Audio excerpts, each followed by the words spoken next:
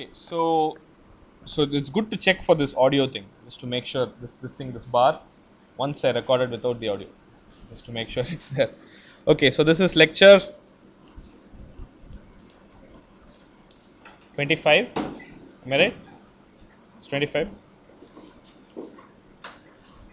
Okay, so the last thing we were seeing was this notion of irregular LDPC codes, or more general LDPC codes, and I defined a whole bunch of parameters to characterize them. Okay, the block length is important, but as I said, usually since these codes are sparse, you can conveniently tend the block length to a large number and do it for some suitable block length. So we don't worry about block length as much, but we worry about these weight distributions. Okay, there were two ways of defining the weight distribution. One was with respect to the nodes, and other one was with respect to the edges. Okay, the node perspective and the edge perspective degree distributions. Okay, so I had notation. I think L of x and R of x were my, these two were my node perspective degree distributions, and lambda of x and rho of x were edge perspective degree distributions. Okay, and there were ways of converting from one to the other. Okay, and I left all of that as exercise. Hopefully all of you went back and figured it out. It's just basic simple counting, but I will urge you to make sure you can do that. Okay, because if you don't understand that very basic thing, then when I do something else later, it will be confusing. Okay, and remember the convention. The way we wrote down L of x was what? We said it would be sigma I equals, so let's say 1 to some dl. Okay, yeah, Li x to the power I. This is how I wrote my L of x. Okay, and I wrote my R of x similarly as summation, say, I think I used j for these things, right? So 1 to dr. Okay, let's say, I don't know, we used rj. Did we use capital L or small l? It was capital L, right? Okay. So capital L and capital R, x power j. Okay, and so the important parameter is the rate of the code, right? And rate of the code we saw is just a function of Li and Rj. Okay, and there was this nice simple way of writing it. Well, the designed rate at least. Okay, maybe not the actual rate. Maybe it's very close to the actual rate, but the designed rate worked out as what? Yeah, 1 minus L prime 1 divided by R prime 1. Okay, so that was a convenient way of writing down what the design rate would be. Okay, if you want, you can write it purely in terms of Li's and the Rj's. Okay, so then you would get sigma over I, sigma over j, I times Li. Then for R prime of 1, you would get j times Rj. Okay, this is a simple calculation. Okay, and the way we wrote down lambda of x and rho of x, how did that work out? Okay, lambda I wrote x power I minus 1. Okay, so there's some convenience factor there. Similarly, rho x is summation j equals 1 to dr rho j x power j minus 1. Okay, I believe there's a relationship between lambda of x and L of x. Okay, I don't know if enough of you realize that. What will be that relationship? Okay, one can show, I think, I'm quite sure that this is correct, but you might want to check this. L prime x divided by L prime 1. Am I right? Okay, so this is a very convenient, nice, short way of writing down the relationship between lambda of x and Lx, right? So if you have L of x, you can find lambda of x kind of in one shot with this formula. Okay, so if you find the other formulas complicated to remember, this is one thing to remember. Okay, similarly, rho x will be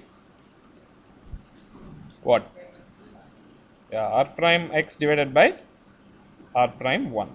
Okay, so you can also go back actually. Okay, so you can do an integral from 0 to 1, and you will get your L of x from lambda of x, right?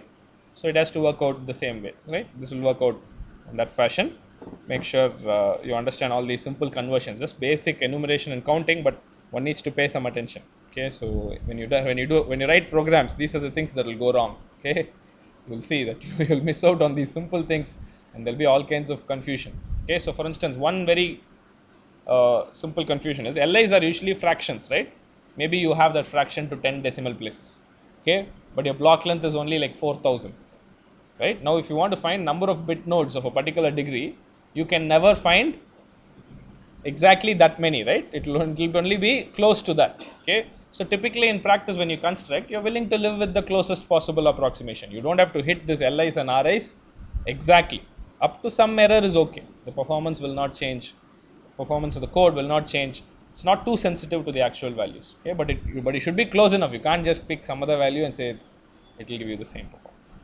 Okay, so this part hopefully is clear. Hopefully you've thought enough about it, okay, and how to characterize these things.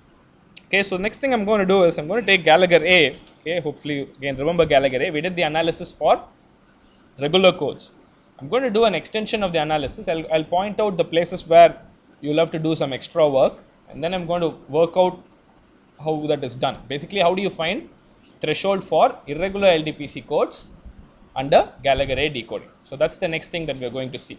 Okay, so how do you characterize thresholds? First of all, is density evolution possible? All those things is what we will look at next. Okay, any questions on these things, these lambda i's and rho j's, and anything you're worried about in actual construction? Because some of you might take that as your project, right? So you'll have to know it's a good time to bring it up so that others also realize. Okay, it's fine. Okay. All right. So let's look at Gallagher A on irregular codes.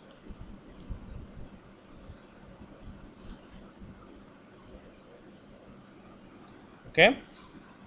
So there are quite a few problems. Okay. So first of all, I'll talk about a non-problem first. The first thing is, can we have Gallagher A on an irregular code? Can you have an irregular Tanner graph and have Gallagher A decoding algorithm? Go back and think about what you had to do. What about the first iteration step A? Can you do that? Yeah, you can do it. Just because a node has different degrees, different nodes have different degrees, you don't have a problem, right? You would send as many as you want, right? That's fine. And can you do step B of iteration 1? Can the check nodes reply back to the bit nodes? That's possible, right? And can you do iteration 2 step A? Right? You have to modify depending on the number of the degree of each node. Different nodes will do different things, but you can do it, right? If all of them agree, then send that value. If there is any disagreement, then send the value that was received out of the channel. Okay, so you modify it slightly. You can run Gallagher A for irregular graphs. Okay, it's very clear. You can go back and check on it, and you can write a program for doing Gallagher A for irregular codes. It's not a problem. So doing Gallagher A is not a problem. Okay, the problem will come next. Okay, so you remember the way we analyzed it. Okay, so you remember how we analyzed it, right? I asked the question. First we said all zero code word assumption, right? So all zero code word assumption also is going to be okay. Okay, so let me write down what are the things that are okay. Okay, so for instance, the running of the algorithm is okay.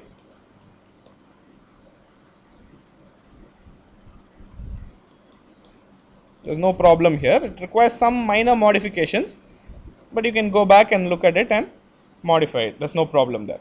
Okay, what about the all zero code word assumption?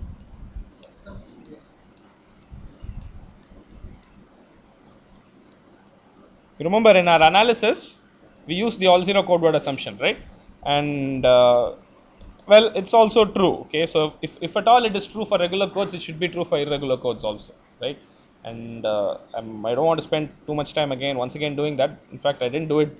I didn't do a full-fledged proof the last time also. Okay, I just gave you a rough argument for why it should be true. The same arguments will hold here, because the basic reason is the channel is not changing. It's still symmetric. Whether it is 0 or 1, the channel is doing the exact same things. Whether you have a regular code or irregular code, channel doesn't care, right?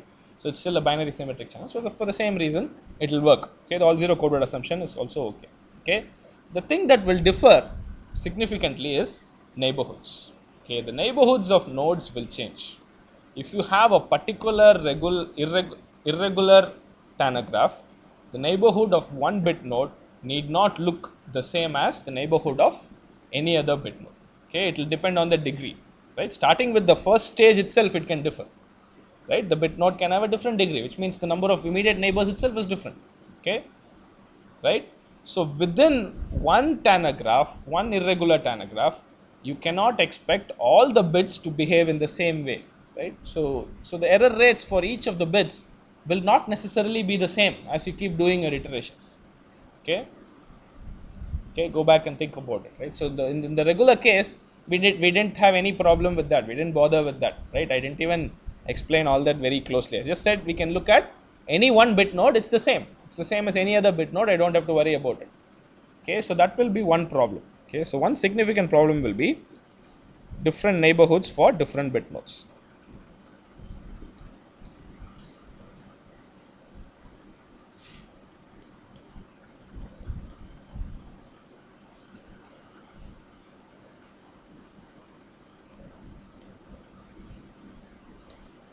Okay, so this is a problem, and and one needs to worry about it a lot, because I mean there could be various ways of handling it, and how you handle it will change the ease of analysis, will change the results that you can get out of it. Okay, one might say, for instance, the best way, the ideal way, the proper way of doing the analysis is to fix one Tanner graph, list out all the different neighborhoods, right, and then do the analysis for, okay, so one assumption that will still work is what? Okay, I forgot about one more assumption that will work.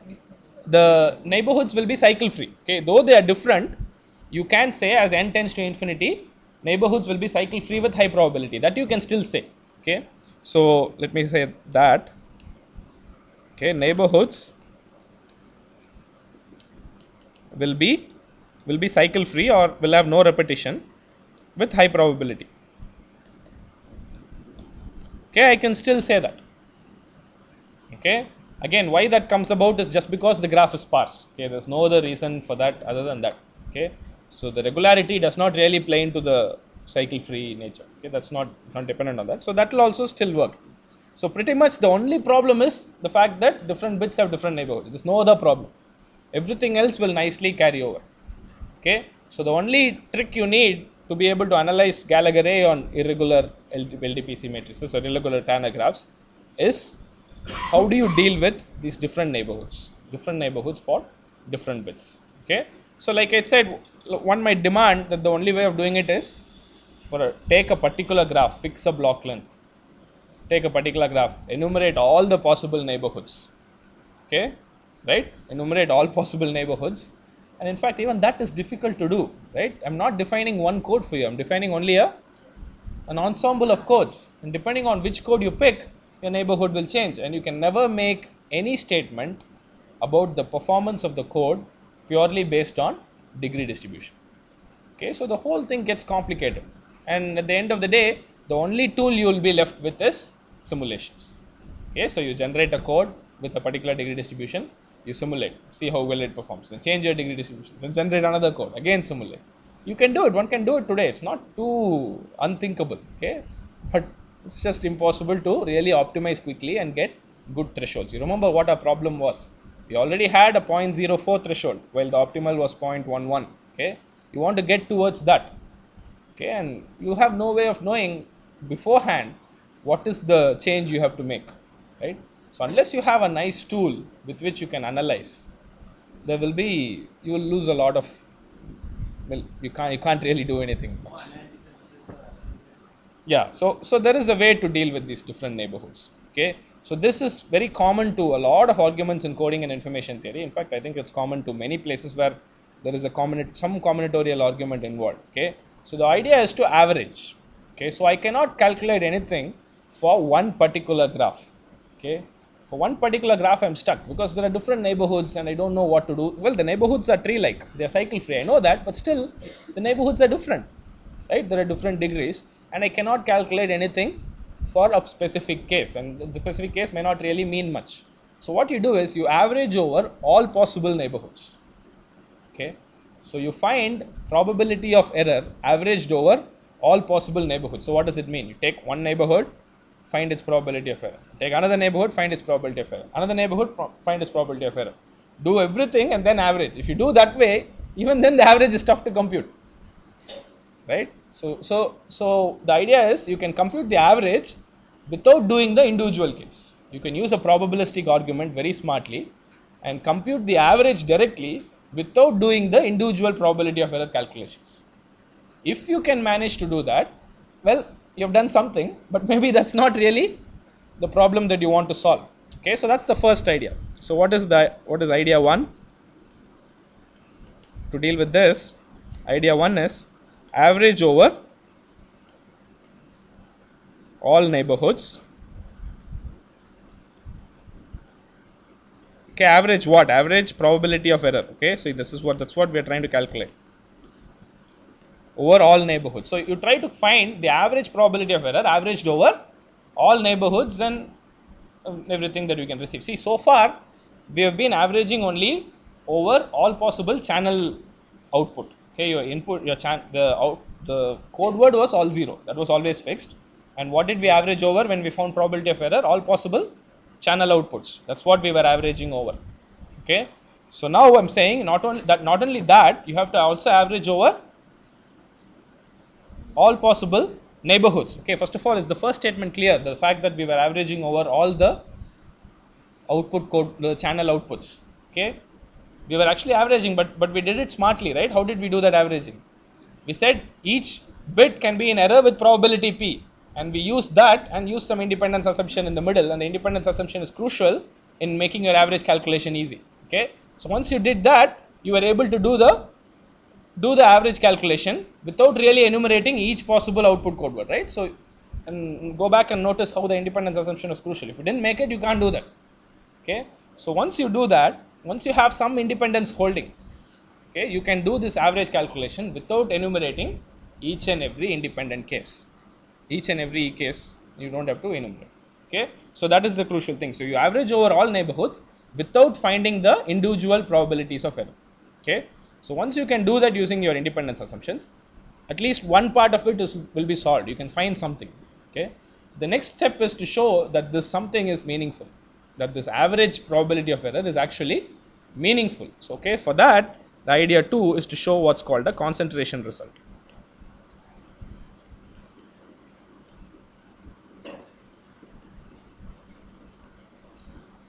Okay, so this is a standard trick in a lot of combinatorial problems. If you've seen a lot of problems, including in fact channel coding. Okay, so the whole area is based on these kind of arguments. So you average over several realizations, and then you show a concentration argument or an existence. Okay, so in several cases, concentration will be tough, existence will be easy. Okay, so you can show once you find an average, it's like saying suppose I say the average mark in a class is 50, which means there's at least one guy who got greater than or equal to 50, and there's one guy who got less than or equal to 50. So finding the average is meaningful to some extent. It shows you existence on either side. Okay, but concentration is stronger. What does concentration mean? Every single instance is actually very, very close to the average. It's like saying everybody is a genius in class. Everybody got 100 out of 100, right? So it's concentrated tightly around the average. Okay, typically it never happens in class, right? Okay, so you will never get your average marks to concentrate. Okay, but here you can show that result. Okay, you can show that in this problem, your average probability of error is a very good indicator of a random instance, because every random instance is going to concentrate tightly around your average. Okay, so it's like, think of a Gaussian PDF, right? So your sigma is tending to 0. Okay, so everything is at the mean. Okay, so everything is at the mean. Okay, or the tail probabilities are going to vanish almost 0. Anything outside of the mean plus or minus sigma is gone. Okay, so if you can show these two, then you have some consolation. Okay, well, you have not really solved the exact problem. You have not found the probability of error for a particular case, or you can't even make an argument like that. But I know that I can find for the average case based on some independence assumptions, and then I will show a concentration result which justifies my argument. Okay. Okay, so I've not really done anything concreted, but I'm just giving you a flavor for what is going to come. Okay, so that's what we'll do. So what I will do in this course is I will expand on idea 1 a little bit. I'll actually show you how to do the computation. Okay, little bit. Hopefully, I think we will derive the exact density evolution equations for Gallagher A at least. Okay, so we'll do that. Idea 2 I will just outline briefly. Okay, so I will not do the whole thing in great detail. And if you are interested, I will urge you to learn more about martingales. Okay, the concentration result comes because of martingales.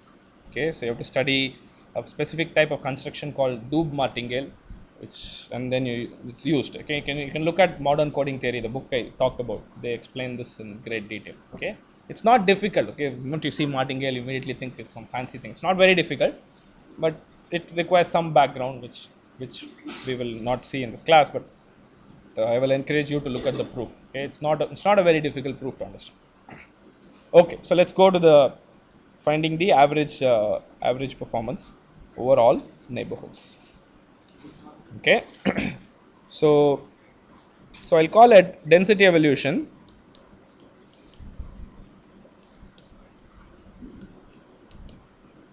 for the irregular case.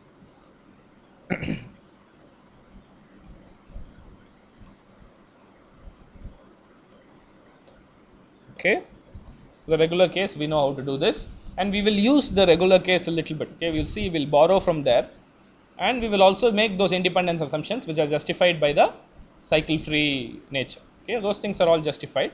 We will do all of that and compute the average case. Okay, all right. So okay, so all right, so let's start at the very beginning. So iteration 1, step A.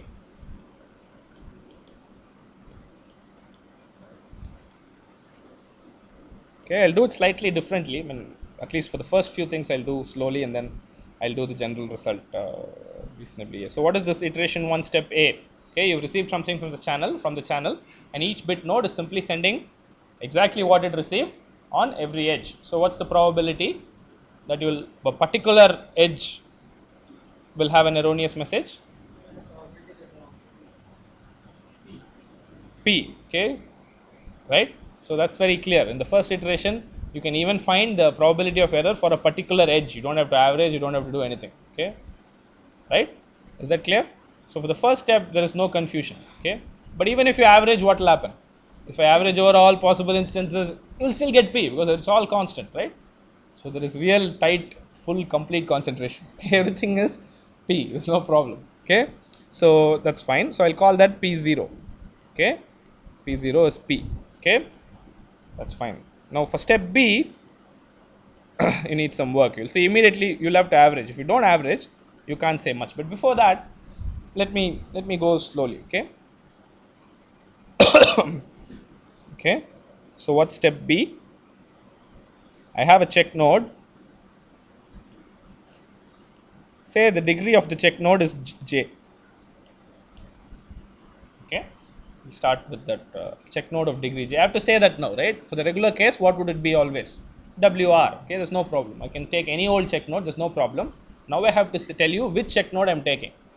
Okay, so I'm going to do that. Okay. Suppose I knew that the edge I'm looking at. Okay, so again, once again, remember what should I do now? Okay, I'm trying to find Q0, right? This is what I'm trying to find. What is the definition for Q0 now? Probability that a message from check node to bit node is in error. Okay, but that will depend on which edge I choose, right? So now I'm going to say I'm going to choose some edge which I know is connected to a check node of degree J on the right hand side. Okay, so given that my edge is connected to a check node of degree J on the right hand side, I will try to find Q0. Okay, this is not Q0 exactly. Q0 given that check node edge is connected to a check node of degree J on the right hand side. Okay, that is what I'm going to compute first, and then I will average over all possible check nodes and using the probability to get my average. Okay, that's what I'm going to do. So what does this mean? How do I do this? It would have had J minus 1 incoming messages in the step A iteration. Okay, and based on my independence assumption, what do I know? All these guys will be independent, right? And they are independent and they are all equally likely to be in error with probability P. Okay, fine. So step A was just P, there was no problem. Okay, so that I know. Is that clear? Okay, so I'll do the IID assumption.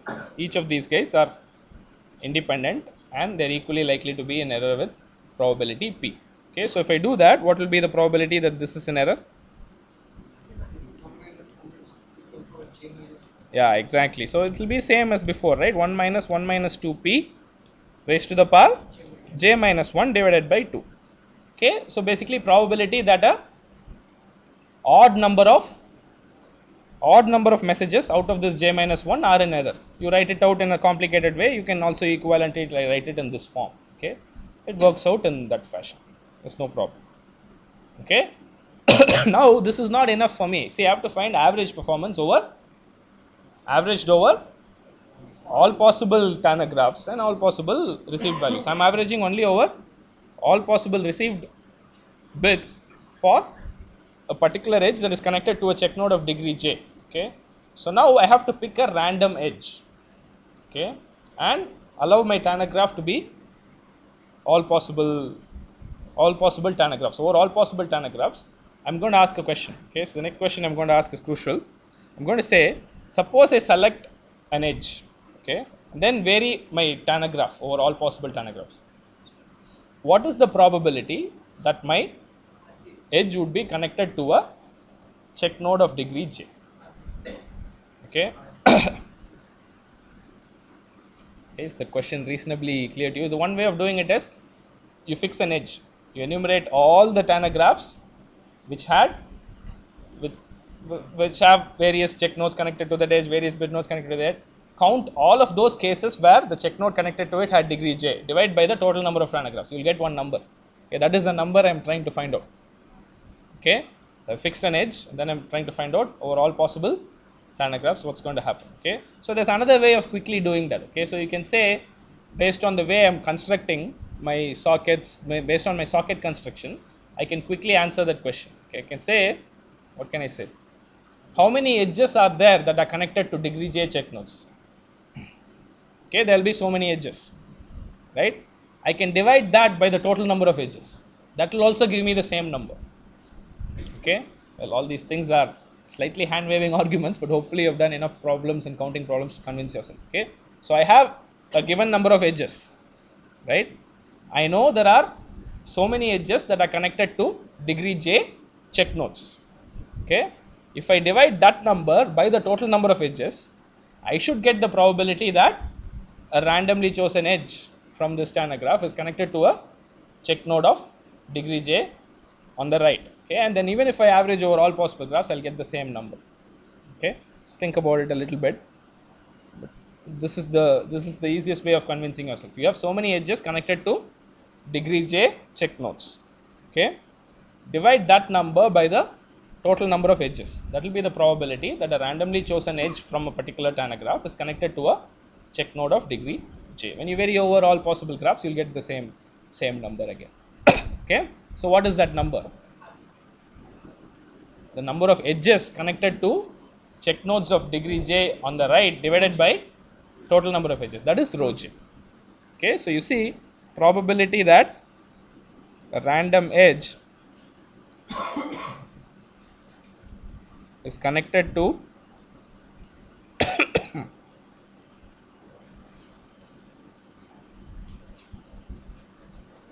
a check node of degree j equals rho j, okay, in a particular graph. Okay, so you have to extrapolate from here a little bit and say, if I fix an edge, okay, the fraction of graphs on which I will have a check node of degree j connecting on the right side will also be rho j. Okay, so it's not a very difficult computation to do from here. One can do that. Okay, so once I know that is my rho j, I can find the average probability of error over all my graphs or all my realizations. Okay, so that's what I do. And how will I do that? I'll multiply rho j by this probability of error and add over all j. Okay, so that's my average probability of error. Okay, so my q0 is going to be summation rho j times 1 minus 2p raised to the power j minus 1 divided by 2. And j, well, one goes from 1 to d r whatever my value is. So, average over all the realizations is same as average over all check nodes. All? Average over all check nodes in a given time. Both. Because it's the same rho j. Yeah. Kind of doing doing some kind of thing like that, but I want to bring that distinction in a little bit just so that people can think more about this averaging process. Okay, so it's I mean, if you're convinced about this formula, then you're happy, there's no problem, you can be convinced in various ways. But if you want to think about the averaging over all graphs, am I doing that correctly, or am I just picking one edge, averaging over all edges, am I doing all those things, you can think about it, but both of them are the same, you'll get the same you'll get the same answer. Okay, so that's q0. Okay, is that fine? Okay, so if I pick some edge, okay, the probability that that edge is going to carry an erroneous message averaged over all graphs and all outputs is q0 in step b of iteration. Okay, so now now I'll jump to iteration L. Okay, iteration L, step A. I'll assume until then everything has been done, which means what? I already have q. Okay, so am I doing this correctly? Should I do p1 q1? Because why did I put 0 here? So I think I should do 1, right? So there's 1. No, P0 Okay. is It's okay. I mean, I don't know. Did we do p0 or did we do 0 or 1? 0? We did 0 before? Okay. Okay, fine. That's fine. I don't know. I don't like calling this q0. I'll call this q1. Okay. Call this q1. Okay. Sorry about that. We'll call this q1.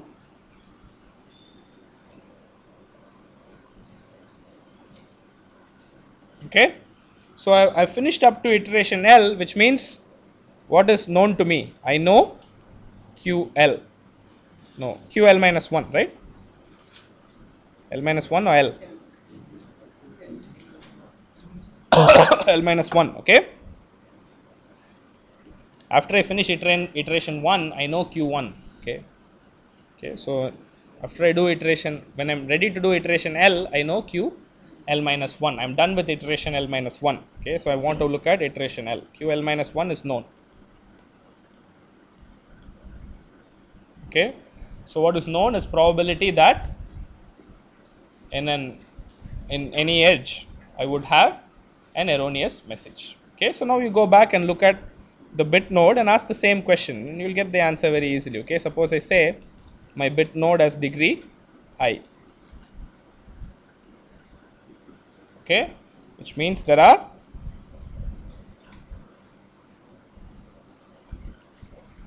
I minus 1 different messages that were received in iteration L minus 1 from, okay, from I know different check nodes and all this information is independent. Okay, right? I'll again make the IID assumption. Okay, so what am I going to say? Any one here. Okay, so I'll make the IID assumption here. What is the IID assumption going to be? That any one particular edge is going to carry an erroneous message with probability QL, and the fact that another edge carries an erroneous message is also is independent of it, and that probability is also QL. Okay, so I'm making that IID assumption. Okay, that IID assumption needs to be justified. It can be justified when you do the when you look at the cycle free neighborhood, but I will make that IID assumption. Okay, any two edges, the fact that they carry an erroneous message is independent, that those two events are independent, and they have the same probability. Okay, so this needs to be justified later, like before we'll justify it with the cycle free assumption, but once you do that, it's very easy to do the same computation again. Okay, so I can easily find PL. How will I write PL? Okay, so you're going to sum over 1 to dl lambda I. This you're going to do. Okay, and then given that you have a bit node of degree I connected to it, you redo your same formula as before. What's your same formula as before? 1 minus P 1 minus p times, QL minus 1 power I'm sorry, QL minus 1 ql minus 1 raised to the power I minus 1 plus P into p times 1 minus 1 minus 1 minus Q 1 minus ql minus 1 raised to the power I minus 1. I minus 1. Sir, Yes. here we are also assuming that the edges are very nicely mixed up. That is, for a degree I bit node, I'm fractional. averaging over all the possible tanagraphs. So why will it not be mixed up? It will be properly, nicely mixed up. It's no problem. So the averaging gets rid of all these confusions about should I worry about which bit check node can it be possibly connected to? Should I worry about which see, that's the problem, right? You cannot do it for an individual case because there are just too many possibilities. A bit node can be connected to so many check nodes, and all of them can have the same degree, which means this there's no real point. I mean, the average doesn't. So averaging just gets rid of all those specific cases. I don't have to worry about the actual connection. I don't worry about anything. It'll be nicely, wonderfully mixed up. Get rid of the whole thing. The fact that such a mixed up number has a meaning comes from the concentration result. If you didn't have a concentration result, then there's not much point. Okay. So how will I do QL now? No, or QL plus 1, I'm sorry. No, QL, huh? yes. Is it okay? Yeah, QL. How will I do QL now? Same thing as before, right? I already have that written down. So since I have a convenient, this should be PL minus 1, no? Okay. No, we are calling this PL and that is PL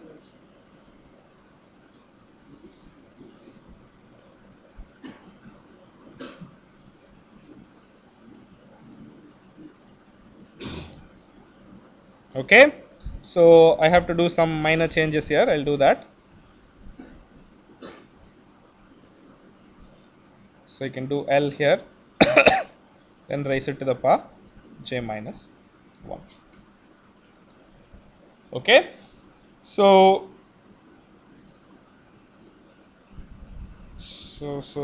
I think that's why I wanted to call this also P1. Okay. So maybe I'll just say this is equal to P1 also.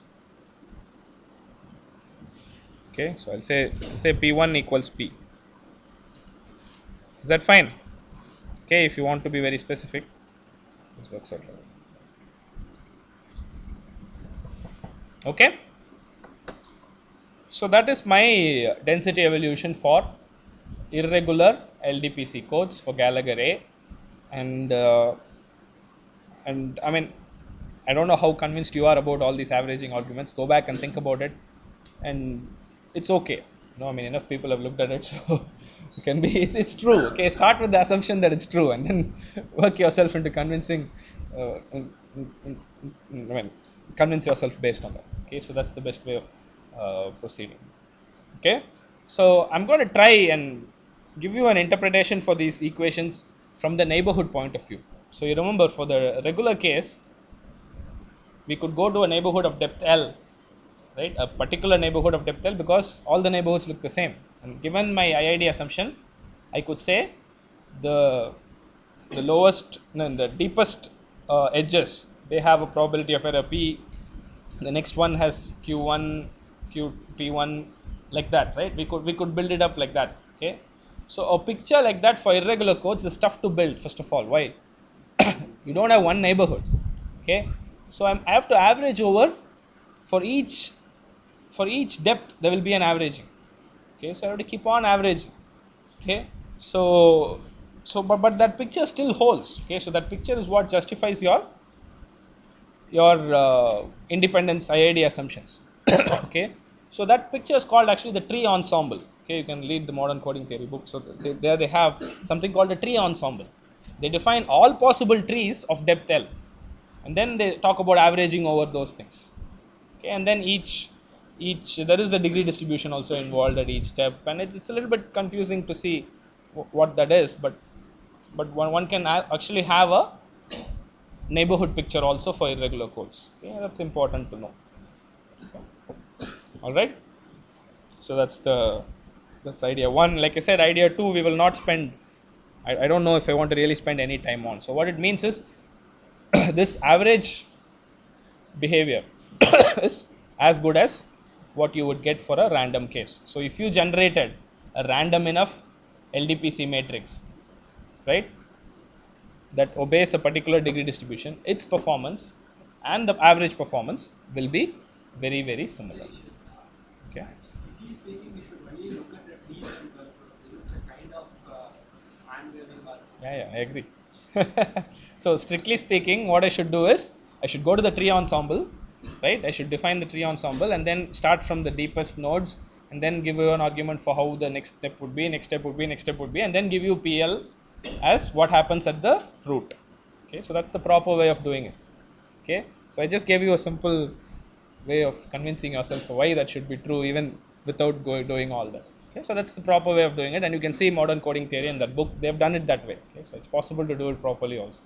Okay, but if I write down that neighborhood and then start giving you arguments, more people will be lost than but this is a simple enough argument to see and understand. Okay, random edge, probability rho j, lambda j, it's easier to see than anything. Will you get the same expression if you look at the neighborhood? Yeah, you'll get the exact same expression. Okay, because again there you have to worry about an edge. You will have so many edges at a particular depth. You have to worry about edges. Okay. All right. So what has happened at the after you did all that? Okay. So even if you did not understand the individual evolution steps, at the end of the day, what has happened? You have a miraculous formula for PL as a function of what? P L minus 1 comma P. Okay, and what is it parameterized by? Rho and lambda. Okay, so this is your density evolution iteration.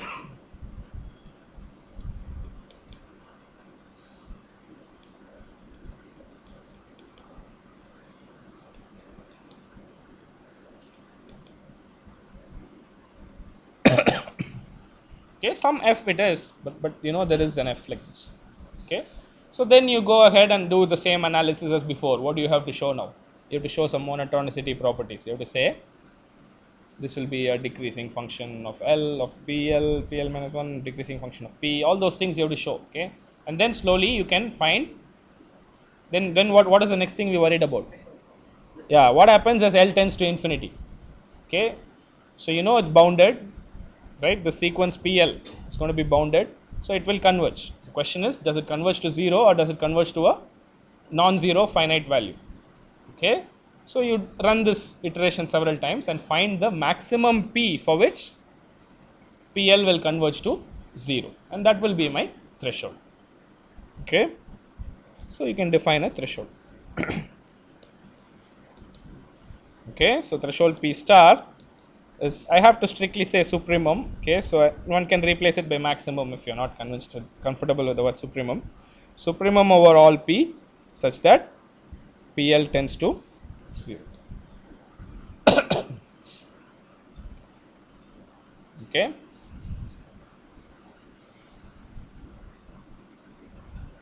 all right, so that will be my threshold.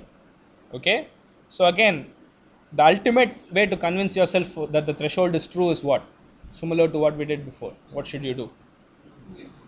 Sorry, simulate. So you take the same degree distribution, find its threshold based on your density evolution, you find this P star, and then you increase your block length, right? Do you see the behavior very close to the threshold? You remember what I showed you for the regular case. Okay, you can do it for the irregular case also. You'll see it will behave close to threshold. In fact, it will behave close to threshold even if you have cycles of length 6 and all that, even if your neighborhoods are have cycles. Okay, like I said, that's still one of the unsolved problems in LDPC codes. Why is it that these algorithms behave so well even when your assumptions in the analysis fail? Okay, so well, there should be other analysis out there, right? So that's the answer to that question. Okay, so that's all that is true for irregular codes as well. Okay, but there is one advantage with irregular codes which we did not have for regular codes. We have these extra degrees of freedom in rho and lambda. Okay, so you can go fool around with them, change them, and optimize your threshold to get a suitable rho and lambda. Okay, so you can now do optimization over rho and lambda to get the best possible threshold for a given rate, or get the best possible rate for a given threshold. You can do either of those optimizations.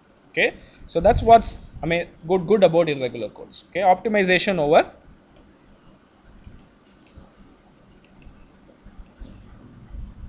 rho and lambda is now possible. Okay, previously we didn't have that. Well, one can say previously you could have optimized over WR and WC for a particular rate, but for a particular rate that space is not varied enough, right? If you say rate half, what are the WRs and WCs? 3,6, 4,8, 5,10, and quickly you'll see it will start to degenerate. But if you fix rate as half and look at all the possibles, rows and lambdas based on my equation, you'll see there are so many of them, and there is bound to be something which will give you a better threshold than what it was before. Okay, so that's another thing to remember. Whenever you do optimization, you want your space over which you're searching to be large. Okay, only then you can hope for something good. If the space is only 10 or 20, there's no point in trying to optimize. Okay, it has to be very big. It's good to have a variation in your landscape, so to speak. Okay, so how is this optimization done? I'm going to briefly outline, again not in great detail. I'll briefly outline how the optimization is done, and you'll see how it works. Okay, the first thing is, look at the design rate. Okay, let me write it down. R I wrote as 1 minus. Okay, let me write it down explicitly in terms of rho j's and lambda j's. Rho j divided by summation lambda I divided by I. Okay, so there is a very famous conjecture in LDPC codes that right regular graphs give you capacity achieving thresholds.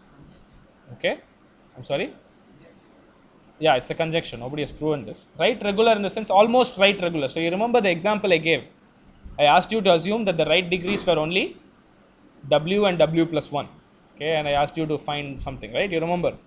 Okay, so that is one of the assumptions made here. First assumptions that will be made to simplify your search space. Okay, you want your search space to be large, but you don't want it to be too large also. You'll be totally lost. Okay, so to curtail that a little bit, people usually make a right regular assumption. Well, not really regular, but right close to regular assumption.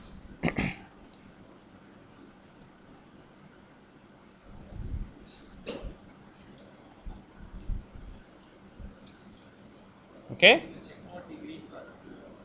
yeah, almost. So you say rho W and rho W plus 1 are non-zero. Okay, and rho j equals 0 for all j not equal to W plus 1. Okay, so you say that first.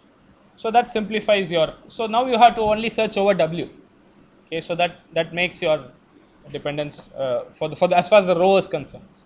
Okay, right? Is that clear enough? I'm sorry. Just to simplify the optimization problem. Otherwise, there are too many variables, right? Suppose I say this goes from 1 to dr. You need something, but you don't need too many things. Okay, let me come back. Okay, I'll come to it slowly. Okay, so for instance, if I say dl is 100 and dr is 100, how many variables do I have? 200 variables. That's probably way too much. Okay, but if I say dl is 100 and dr is, the numerator is completely only one variable, it's okay. I mean, 100 is good enough. I mean, I don't need more than 100 variables to optimize. You may not get too much there. Okay. Is that clear? Okay. So another thing that's done. So what do you want to do now? Next you have to characterize all the lambda i's which will give you a particular rate. So usually you fix a design rate. Okay, say half. So you fixed rate to be half. Okay, and then you fixed your row almost, right? Then you find all possible lambdas which will satisfy this rate equation. And then you have to find what? You have to find thresholds for each of those lambdas and pick that one which gives you the best possible threshold. That's one way of viewing the problem. If that was the only way of solving the problem, it wouldn't have been very successful, because finding the threshold would be very painful and there would be too many cases.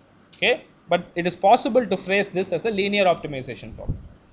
Okay, it's possible to convert it into a linear optimization problem. See, remember, the way you do that there is it's slightly different. You try to maximize the rate and keep the threshold fixed. Okay, that's also possible. You fix the design threshold, fix the design rate, and try to maximize threshold.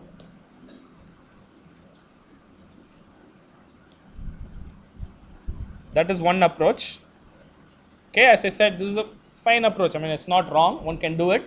Okay, but a better approach which will give you some linear programming, linear optimization problems is if you do the reverse. You fix the threshold and maximize your rate. Okay, you fix the threshold and try to maximize your rate. If you do that, you will get a linear problem. You can see why, right? See, what is maximizing rate? If your rho is fixed, maximizing the rate is same as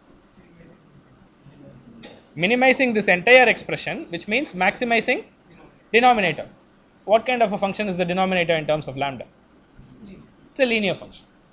Okay, so trying to maximize R, fixing a threshold can potentially give you a linear programming problem.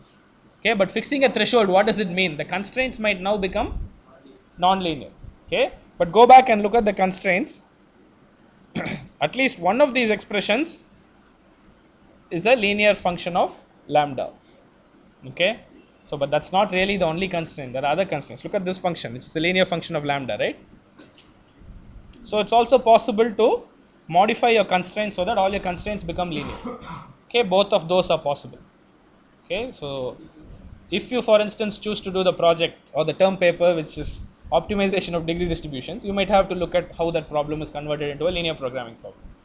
Okay, there is no great concept there. It's just a technique of viewing it properly so that you convert all your constraints and objective functions to linear functions, and you run linear programming. By now, if you're not sure, if you do not know, if you only have a linear objective function and linear constraints, it can be solved. There is an algorithm which can solve it. Okay, okay. That's also known, so one can do this reasonably fast. Okay, so I mean, I know I've not done a very great comprehensive discussion of irregular codes. Part of it is intentional, part of it is also because there's really nothing much more that one needs to do. Okay, just a question of going in there and running these complicated linear programming problems with 100 variables. Okay, I can't run that for you here in class. It doesn't make much sense.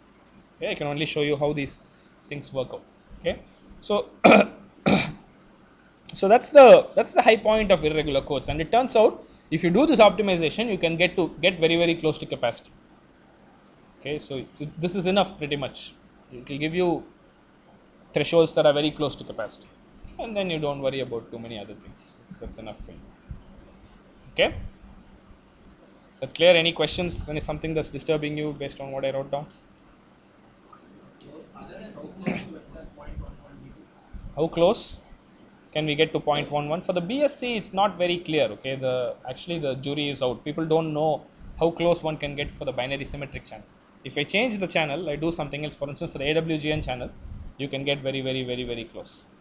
For the BSc, I'm not quite sure. I think you can get very close, but I'm not very sure how close it is.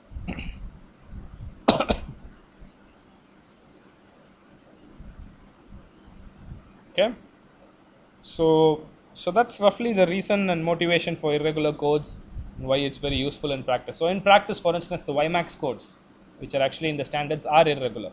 Okay, and they are right regular. Okay, so they, yes, but they may not be the same. See, there's an approximation of AWGN, but the question was, isn't the binary symmetric channel can be seen as an approximation of the AWGN channel? Okay, but it turns out the kind of information you get is so much more powerful in AWGN, and that variety is not there in BSc. Okay, in the BSc you don't get much information. The information content in the AWGN is more colorful and nice, so you get better capacity. So that's the loose way of saying it, but I don't know how else to quantify it. But I think, in my opinion, it should be possible to even get close to BSc capacity. That's what I think. I might be wrong. People have shown some weird results, but yeah, I mean BSc is not a particularly difficult channel, but it's not great. I mean, for AWGN, for instance, if you do BPSK AWGN, -1 + 1, right? 0.5 and 0.7. Okay, are they different? If you receive 0.5, is it different from receiving 0.7? Okay, BSc would say no, right? In the BSc you don't distinguish, but 0.5 and 0.7 can be different. If you actually use that number, they can give you different answers. So maybe the kind of information you get is different. Maybe that plays a role. I'm not sure. I mean, could be. But the capacity is clearly lower, right? 1 minus h of p is much lower than the BPS, not much lower. Right? many cases lesser than, significantly lesser than the capacity you can get with BPSK AWG.